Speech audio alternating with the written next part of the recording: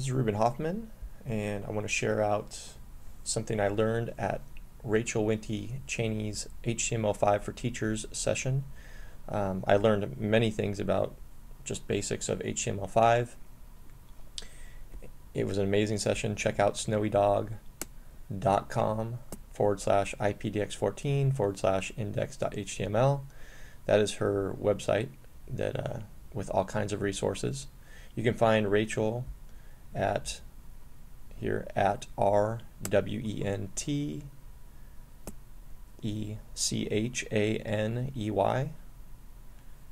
She's an amazing educator.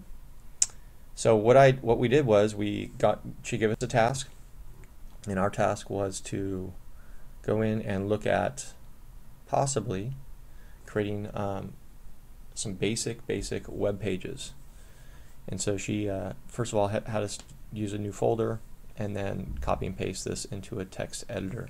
Well, I'm using my Chromebook, and I ran into some problems with that, in that I normally am on my Mac, and when I'm on my Chromebook, I'm just really in Drive. So the first thing I had to do is figure out, well, how the heck do I create a folder? And if I go into my apps here, I can go to my files, and in my files I go up to the gear and I create a new folder. So I set up an index folder. You can see that back here. I called it IPDX index underscore IPDX14, and that's where I was going to store my files from my text editor. Well, the next thing I needed to do was to get a text editor to drag and drop the code she had given us to play around with. So where was I going to take this and put it? So I went to the Chrome store. Again, you can access down here in the cube by going to the store. So I pulled up text editor, grabbed the text editor, and it worked really well. And so I can go to my apps, scroll over to text, and it pulls up this text editor. I popped in the code, and then I was able to manipulate it.